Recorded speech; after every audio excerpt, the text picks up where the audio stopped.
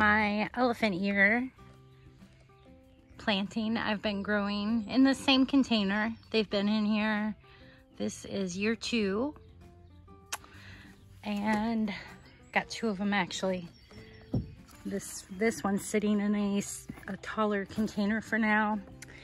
I'll end up moving these, but here's what it's planted in.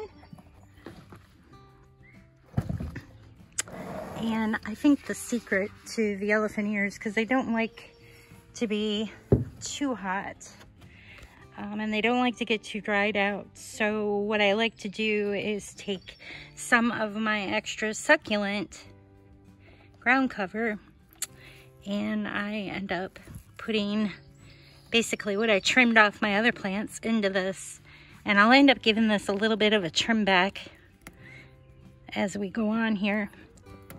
And then this actually can be another plant. You just put it in soil and baby it a little, and you'll have a whole nother plant that you can use like this. And believe these elephant ear bulbs really appreciate it.